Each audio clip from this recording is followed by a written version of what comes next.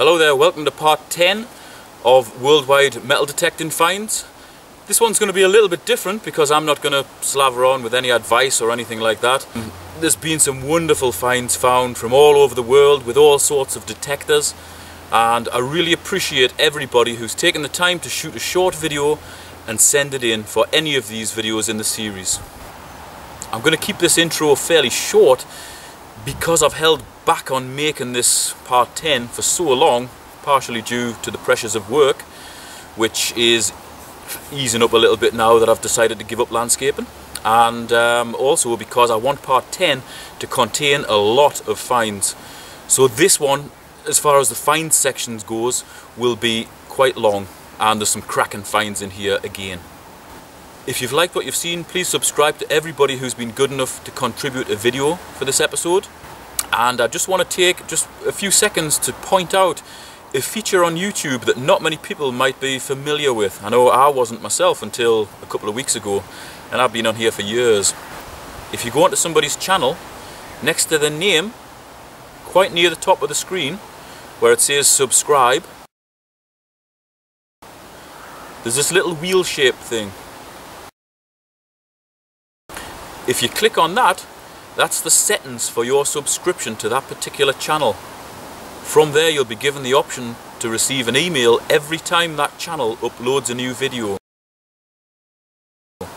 So if you haven't already subscribed to me, click that little wheel thing, select to be informed every time I upload a new video. And please do the same for everybody else who's involved in this series. Take your stinking paws off me, you damn dirty ape!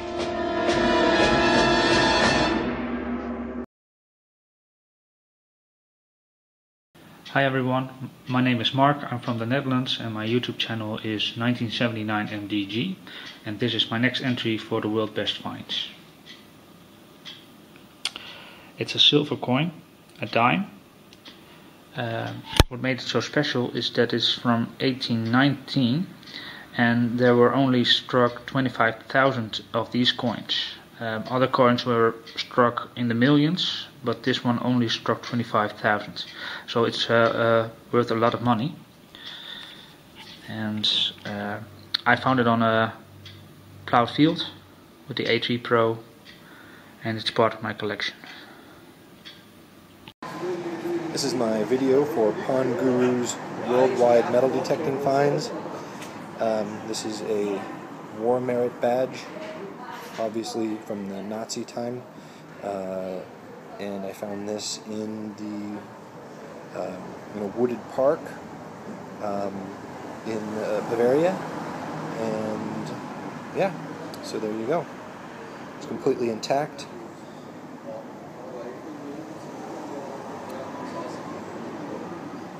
Silver-plated zinc alloy. Good. Hello everybody, this is WWII.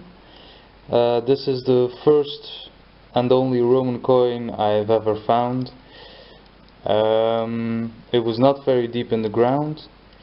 I think it says Imp Caesar Trajanus, but I'm not really sure. On the other side it has AX and I think a TR, and it has SC on the bottom for Senatus Consultus, and I think it might be the goddess of peace, Pax. So thank you for watching. Any comments on WWII? Bye bye. Hey Pondguru, Biggest Diggest here. I wanted to show you guys a button I found about 6 inches down with my Garrett AT Gold. The button is circa 1860 to 1870. It's an Irish Republican Army uniform button that was used during the Fenian raids on Canada. A rare find actually, especially for Connecticut. But I would like to thank everyone on the TreasureNet forum for helping me with the identification of it, and thanks Pondguru for the videos. Till next time, enjoy and happy hunting, guys. Hi Pondguru, this is my video for the Nation of Finds. This is a token of some sort. I think it is. This looks like a kangaroo, and I'm not sure, but this side it's an elephant for sure. And you know, I found this at the mountains in Norway, because I live in Norway. Kind of hard to see. There you can see it better, much better. And here it is, the kangaroo. It's made of copper for sure, because you can see the patina, or it's made of bronze. I'm not sure, but it's at least copper. So this I've soaked in oil, and yeah, it looks quite nice. Hi everybody, I'm Dave from Relic Hunting Scotland, and this is my entry into Pondguru's World Finds Part 10. It's a copper pendant Victorian and found in a field on the banks of the River Leven last week. The goddess is Hathor, and she was the protective goddess and also the goddess of love and joy. She's wearing a headdress of horns and a sun disk, and hieroglyphics round about her. There's an urn there and two fish there and other symbols. On the back there's a sphinx with pyramids either side and hieroglyphics again. I believe this to be a very rare find, especially in Scotland, or anywhere really, but the Victorians were obsessed with ancient Egypt, so I guess they had trinkets and things. Thank you for watching, bye for now.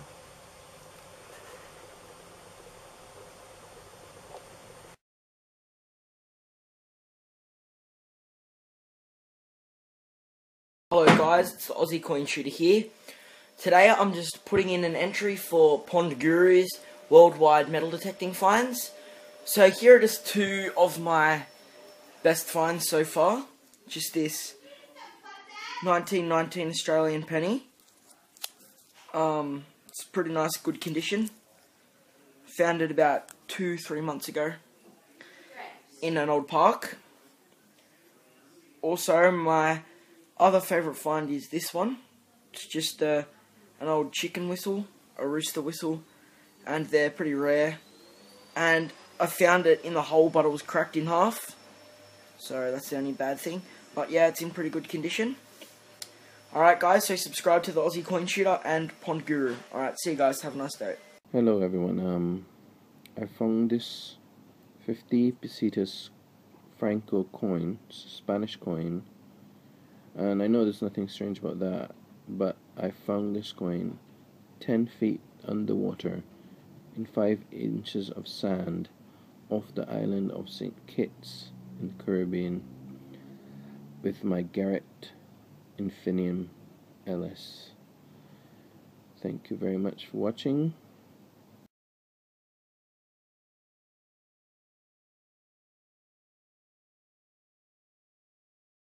Hey all, well this is my find for Pondguru's worldwide finds.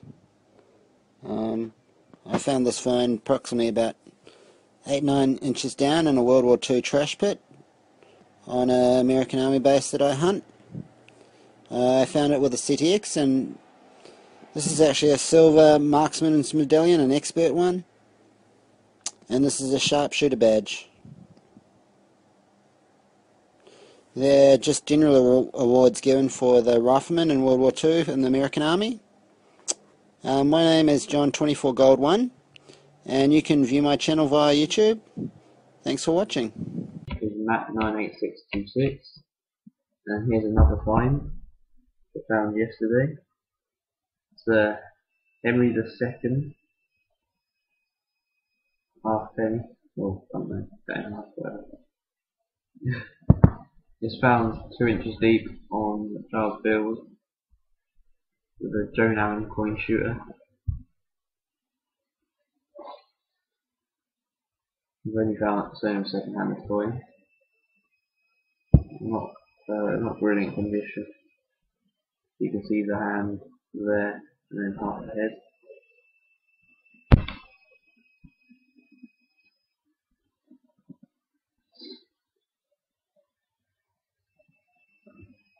This was bent in half.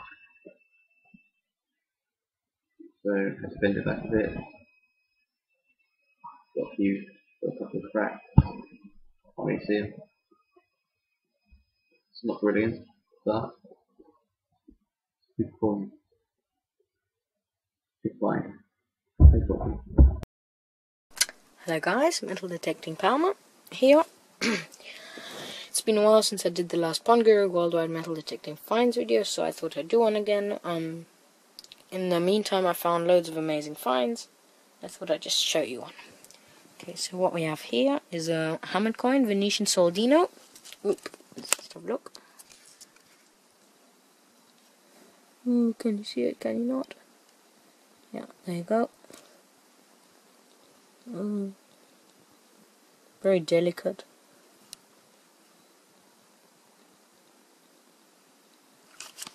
Okay, so it's dated late 14th century, like 1390 or something. Found it with the Garrett Ace 250 and the SEF 15x12 coil in the woods. It was right next to a piece of aluminium, tin foil, as I would say normally. And yeah, really great find, I think. I'm not sure if it's silver. If it is, yeah, I wasn't brave enough to clean it. I was frightened of damaging it, so I think it's in great condition, so I'll just leave it like that. Okay, please check out my channel.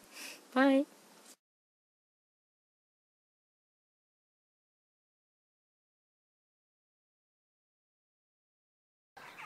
Hello, this is my contribution to Pondguru's Worldwide Metal Detecting Finds. This is a brooch I found on pasture at about 5 inches deep with the Garrett Ace 250. The design on the arms is of what appears to be a zoomorphic, looks like a crocodile. There are traces of gilding on it, and there have been Roman artifacts and coins taken out the area that I found it in. There is some trace of gilding on it. My YouTube name is Mr. Phil the Mole. There's a couple of other bits on my YouTube, but I'm only just sort of getting it off the ground. Thanks very much. Hi everyone, I am Militant62 from France, and this is my entry for Pondguru Worldwide Metal Detecting Finds. I want to show you today a Roman silver coin which I found with the Garrett Ace 250. It was about 4 inches deep. It is a denier from Nerva. Nerva has been emperor from 96 to 98 after the Christ. The other face indicates Concordia Exercitum, which means the harmony of the armies and represents a handshake.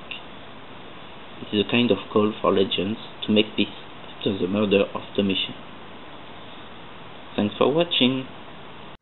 Hey tubers, this is Pestilman 1951, and I just discovered Pondguru's excellent worldwide metal detecting and now other finds challenge, and so I'm throwing one up here, and this is for a Clovis point. Now this is the oldest known, was the oldest known point in the Americas for the last 70 years or so, but just lately, in the last few years, a few guys have started seriously proposing older sites and an older culture before these. And this has been a real mystery for many years. And this year, these are the most valued and collected points worldwide. They're found, you know, there's big collectors for them in Germany, Japan, just all over, as well as the Americas. And this point here dates to about 11,500 years ago, and it's made from highly agatized petrified wood. It's very, very translucent. And I have a feeling if it didn't have this really strong ground staining here on the back, that it would almost be transparent. Well, anyway, I found this one here in Arizona. I've been hunting and collecting Native American artifacts for 40 years. If you like this kind of stuff, go to my YouTube channel. Thanks, guys.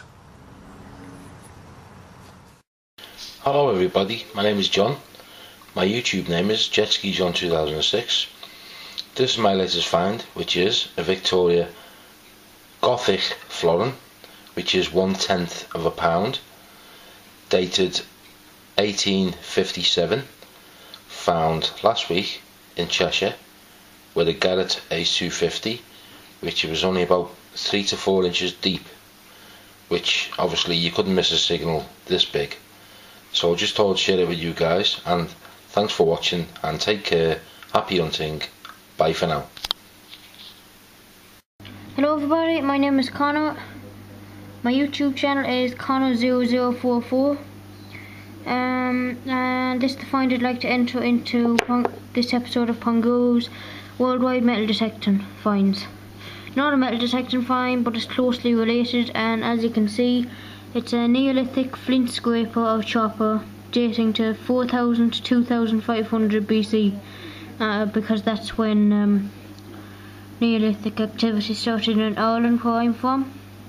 Now this is found on the beach in summer 2012, actually by my brother, and it's a very nice find and a nice relic, nice artifact. It's a flint scraper or chopper, and I hope you like it. Go check out my channel, Connor0044. I have lots of metal detecting videos, and I've found some stunning things. So be sure to check out my channel, Connor0044. Neolithic flint scraper or chopper. Thanks for watching. Hello YouTubers, Ed here from Facebook site facebook.com/detectinguk. This is my find for Pondguru's worldwide metal detecting finds. It's 1847 wedding band ring, as far as I can make out. It's hallmarked 1847. It's 18 karat gold, and yeah, lovely find. My first bit of gold. Only had my XP Gold Max for about 2 weeks and found this amongst lots of ring pulls, so took some finding. Yeah, stick around for a lot more with this to come. Cheers, bye bye. Hello, I'm Richard, and this is my find for this particular episode of Worldwide Metal Detecting Finds. It's a cuboid shaped dice, or die, gaming piece, shall we say. I'm not quite sure whether it's dice or die. It's number 3, 1, 6, 3, again, 2, 5. Every side's got a different number on, obviously, as a dice would, or as a die would. Except with this one, opposing sides don't add up to 7, which I think all other dice do. So 2, you should get 5 on the other side of that, except you've got a 1. 4, you should have 3 on the other end of that, but you've got 6. And given its shape, it's very likely to land on either 6 or 4. So I can only imagine that in the time when this was used, and I presume it dates to Georgian times because I found Georgian coins around it, there'd be quite a lot of fights erupt if this was actually used as a gaming piece, because it's most likely to land on 4 or 6. To most people that might just seem like a pointless piece of metal, but this is the one find out of all the things that I've ever found that my wife has actually been interested in, so that makes it extra special. No real value to it, but this is the one thing when she actually said, do you know, that's really interesting. Action. Hi, my name is Jim. My YouTube channel is The Geekzoid. I hunt with a minelab XS Explorer metal detector. I hunt in Plover, Wisconsin, hence the big cheesehead. That's what we are in Wisconsin. And I'd like to show you my great find. It's these 35 20-cent piece from 1937 Indochina French coins. They're not the best shape, but they were all in one roll, about 3 inches underground, in a paper roll. And I opened them up and I thought they were a battery. Excellent find. Except they all got these little tiny holes in there. I don't know the story on those. But that's my great find. I want to thank Pondguru for showing me about this channel here. Really enjoy it.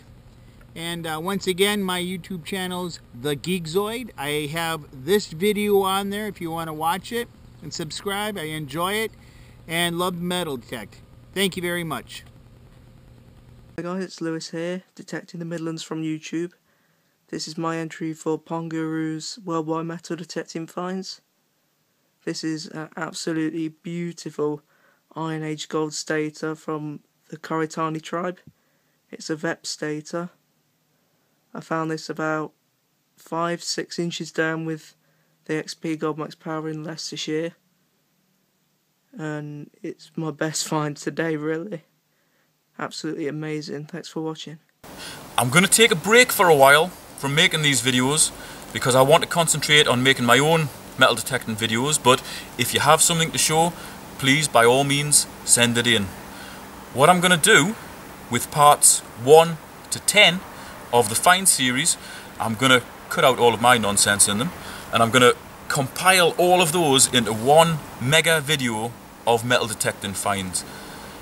It's got some phenomenal stuff in there, and to have all of that in one video will be awesome, will be absolutely awesome.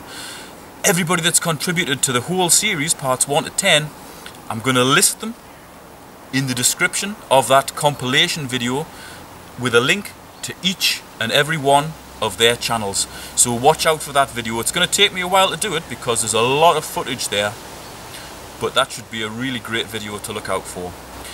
Anybody who has spare videos, i.e. they've sent me 2 or 3 or even more for forthcoming episodes, I'm going to put those, I'm going to scatter them around in the compilation video. So instead of being featured maybe once in there, you'll be featured 4 or 5 times. So that's about it. I don't think I've got anything more to say, except a big thank you to everybody who's viewed this video, everybody who's clicked like, everybody who's taken time to comment or share, and also, and more importantly, everybody who's taken the time to produce a short video for any of the episodes in this series. It wouldn't be possible without you. I wish everybody the best of luck, no matter what detector they're using, no matter where they're using it, no matter what part of the world they're in. The stuff is out there, so get out there and find it. Thanks for watching.